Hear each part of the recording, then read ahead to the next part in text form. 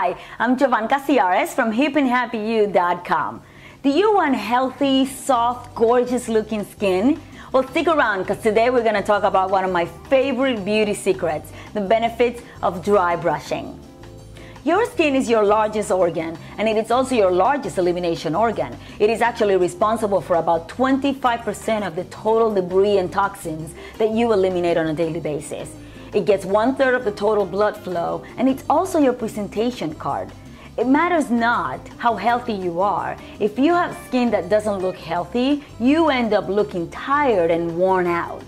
Dry brushing helps eliminate layers of dead skin, improving circulation and allowing your skin to breathe and to replenish. It helps maintain elasticity, it keeps your skin smooth, and it may even help with those pesky little cellulite. So let me show you how to dry brush. The first thing you need is a dry brush, obviously. This is a natural bristle brush, and it has a little handle. It has a longer handle as well, but I like to use it like this because it fits in the palm of my hand very easily. And so you want to brush from south to north in the direction of the heart, and also in a counterclock way because that's the way your lymphatic system flows. So you want to brush once or twice each area of the body. Again, in the direction of the heart. When you get to your chest, you go in the direction of the heart. You can do your neck, your back. You can even brush the palm of your hands and the soles of your feet. Some people also brush their face, but I personally don't because I have sensitive skin. And common sense tells you to stay away from broken or skin that is irritated. Otherwise, you can do this every day for about 2 weeks, and then after that you can just do maybe once or twice a week.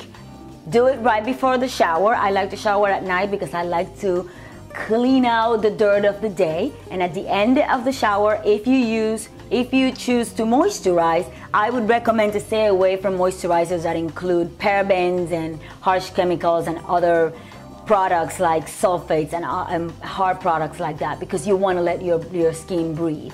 If you want to moisturize, I would use a base oil, natural oil. This is sweet almond oil, and I like to use also essential oils. I'll put 1 or 2 drops of lavender oil, which is my favorite, on the palm of my hand, and then pour some sweet almond oil and spread it all over my body. Let the skin rest around 5 or 10 minutes to allow the skin to absorb all the nutrients of the oil, and you will sleep like a baby. I promise you that.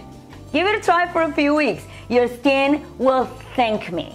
If you like today's topic, leave a comment below. I want to know what you think. And if you want to give it a try and then tell me what you think about it, leave a comment on my Facebook page at facebook.com/Jovanka Ciares. If you like today's topic, click the like button below. And for more great tips like this one on how to stay healthier and younger longer, visit my website at jovankaciares.com.